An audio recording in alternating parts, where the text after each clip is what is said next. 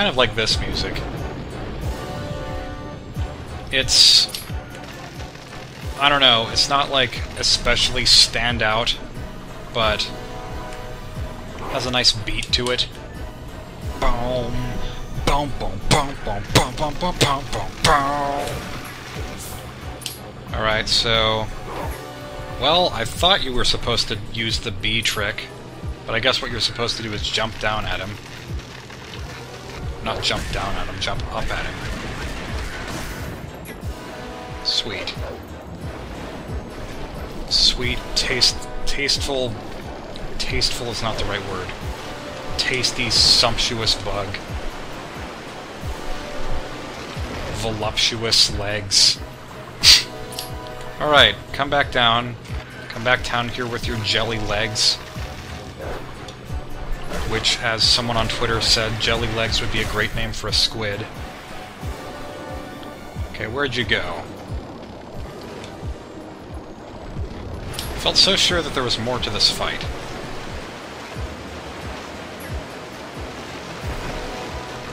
You know what this also reminds me of? Is, the Chaos 4 fight in Sonic Adventure. The one with the lily pads. Oh, you were lightning-y. Lightning-y! Oh, we gotta do that again! Alright, here's the part that I was thinking of. In addition to being kind of like the Chaos 4 battle, this is also like that Wiggler fight in Super Mario Sunshine, where you have to crawl on the Wiggler's belly. The huge Wiggler in Gelato Beach. Which just kind of starts rampaging everywhere after falling apart from the little sunbeam on the top of the tower. It physically falls apart and then apparently gets mad and puts itself back together again. But that's neither here nor there. Except it actually is there, it's just not here. That's a phrase that I don't completely understand, because if it's not here or there, then where is it supposed to be? I guess it's supposed to be nowhere. But then every time you use that phrase, it's always in reference to something that is somewhere.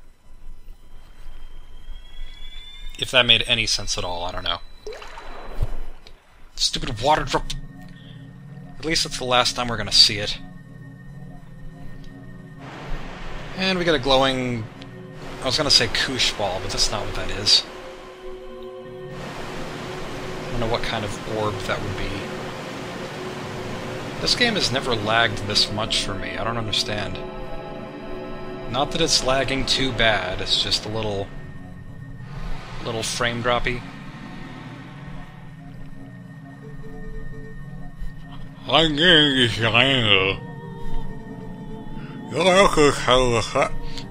don't know how he's talking with that thing in his mouth. O hero chosen by the gods, the dark power that you seek. Am I seeking a dark power? I didn't think I was... Oh, I guess the fused shadow is kind of a dark power, isn't it? You must know that it was the will of the goddesses that we lock away the forbidden power. Creepy cutscene time, hooray! Everyone loves this cutscene. When all was chaos, the goddesses descended and gave order and life to the world. Pretty colors.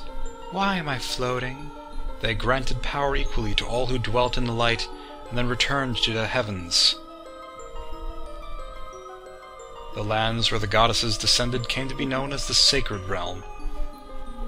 The lands, plural, became known to be the Sacred Realm, singular. For ages, the people lived at ease, content in mind and body. They're so happy, so pleasantly happy, but soon word of the Sacred Realm spread through Hyrule and a great battle ensued.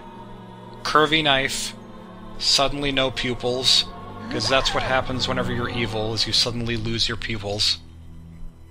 Happens to the best of us. And I guess it's implied that she got killed by Link, or whoever this demonic possessed thing is.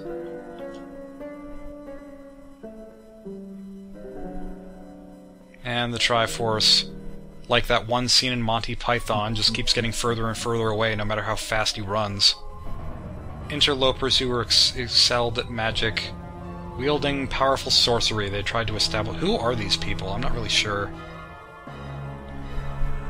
Like, we can see this is Dark Link, but... like, various Dark Links. I don't completely understand who they're supposed to represent, though. And then here's my favorite face in the game in a moment. Oh, it's not there yet. It was then that the goddesses ordered us 3 light spirits to intervene. We sealed away the great magic these individuals had mastered. Are we at the face yet? We've got to be at the face. Here it is.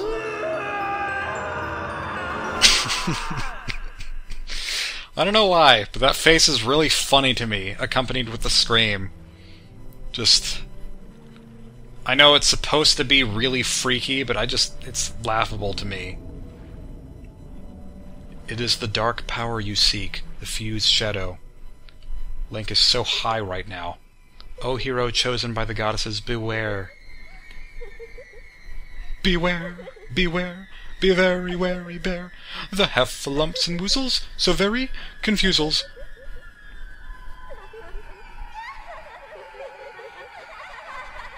I don't fully understand the point of this scene. Like, it's supposed to be creepy, but why is it supposed to be creepy? They just kind of threw in a lot of imagery, and I don't even know if all of it is supposed to be symbolic. The dark power that you seek is within the sleeping lake bed temple in Lake Ilia. It is the sleeping lake bed. It is not a place where people sleep. The bed itself is asleep. Alrighty then. After this, I don't know where to go, because that's all I really had planned for this recording session. I guess I'll keep going, though, because I'm still alert. The last time I attempted to record this, I got all the way to Lakebed Temple, and I felt like a complete failure because I got to one of the first rooms and then had no idea where to go next. I just got entirely stuck. Even though the last time I played this game before the LP, I had no trouble with Lakebed Temple. It was kind of like a straight line to me. But for whatever reason, just got utterly lost in a single room.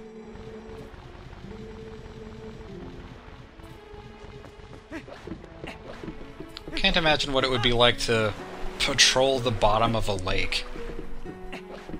Like, understandably the Zoras are fish people, and it makes sense for them, but that seems like it would be kind of unpleasant. Then again, if you're a fish person, or if you're just like a human being who can breathe underwater, then maybe it wouldn't be so bad, I don't know.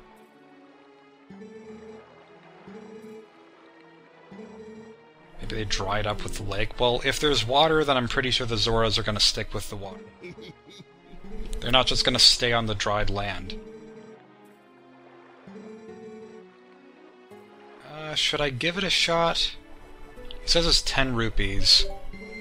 You know what, I think I have to, because there's no way to leave this lake without teleporting. And I'm not a wolf right now, so I can't teleport, so... That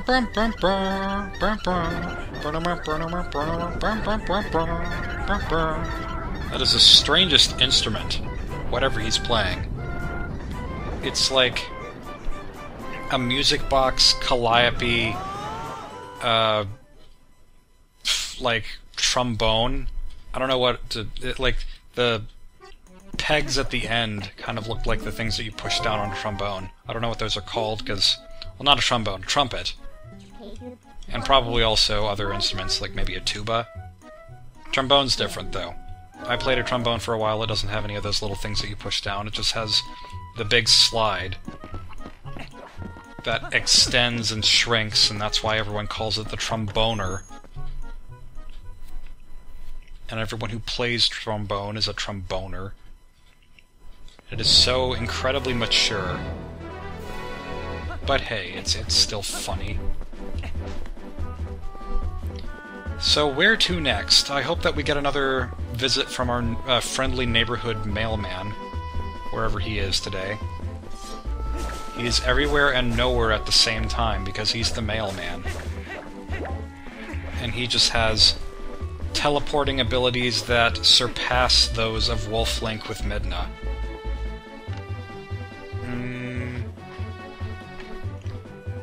Where am I supposed to go next? Okay, I guess I'll talk to Midna. To get your hands on the last, you'll have to show why don't you save the Prince of Zoras as Queen Protectors Lake. Oh, should I? No, I feel like I should go to Hyrule Castle town, because that's where Prince Rallis is, as far as I know. He's there without any medicine to help him. What I should have done is got a horse. Not just any horse, but Epona. I didn't think to... Oh, okay, I'm gonna stop right there for a moment, because I just saw Hyrule Castle in the distance, and my first thought was, that's a rocket. What is a rocket doing in this game? Because I just recently went on a road trip, and on the way back from that road trip in the car, I saw this big rocket on the road just... well... That sounds a little bit stranger than it was supposed to be, but there was a rocket held up by wires, I guess, like, as a NASA showcase or something. And that is exactly what the castle looked like just now to me. So it was just really bizarre. I mean, there are rockets in Zelda games. Just take a look at that one random room where there's the rocket that goes to the room. Goes to the moon. All those sketched papers in the Majora's Mask, like, bomb shop. And then also the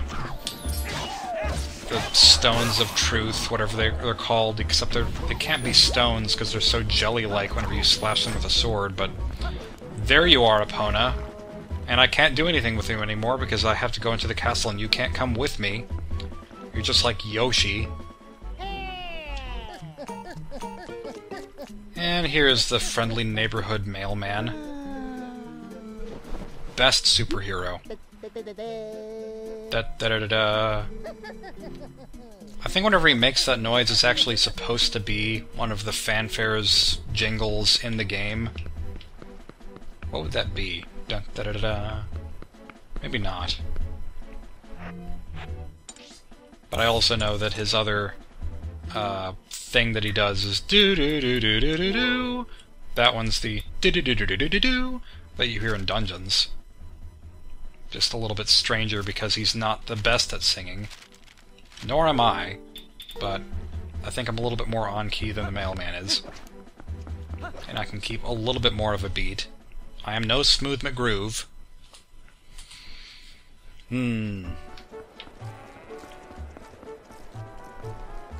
And here we are in the town of wandering people who have nowhere to go. They're in a hurry to go absolutely nowhere. Hello, dog. Dog! Dog! I'm gonna kidnap you. Or dog-nap you. But unlike Ocarina of Time, it doesn't seem like the dogs follow you through screen transitions, so that's unfortunate. Yeah, this isn't... I don't think this is our first time being in Hyrule Castle Town as Human Link. I just can't remember at this point. This is not a game that I know like the back of my hand. Not that I know the back of my hand very well. Like... I don't know what these wrinkles are. That's just a phrase that a lot of people use. Like, how well do you really know the back of your hand? Hello, person whose eyes are on their glasses. Doctor, wait! Nope, he's gone. Better call Dr. Mario. So you can shove pills in your throat and then you'll feel perfectly fine after that. Just, I don't know. This is assuming all universes in Nintendo games are canonically the same universe. After all, in Link's Awakening there are plenty of Mario references. There's a Yoshi doll in that game, there's a character who looks like Luigi and a character who looks like Mario, and This tangent has gone on too long. A shaman in Kakariko Village. Yeah, we've met him. Inadvisable, too dangerous. But we can't turn a blind eye to a pretty girl in need, either. Yes, we'd better escort you, am I right, boys? So pumped! Yeah! We're gonna escort you to a village! Yeah! Well, isn't that nice? To reach Kakariko, we've got to cross 2 dangerous beasts. Wait a minute,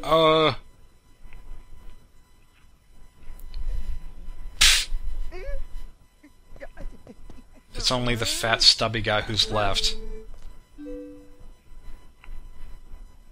Oh, wait. Looks like we've got one more young swordsman left. As if the other ones were young swordsmen. They kind of seemed like they were older than that. Timed underwater escort mission. Yeah, people don't seem to like escort missions in games. At least not until The Last of Us. And then that game was one big escort mission, but it was okay because the escort didn't die. Just randomly. She found this poor boy collapsed in the road, so she did all she could to save him. Yeah, there's Prince Rallis. I remember him from the last time that I played this game 11 billion years ago.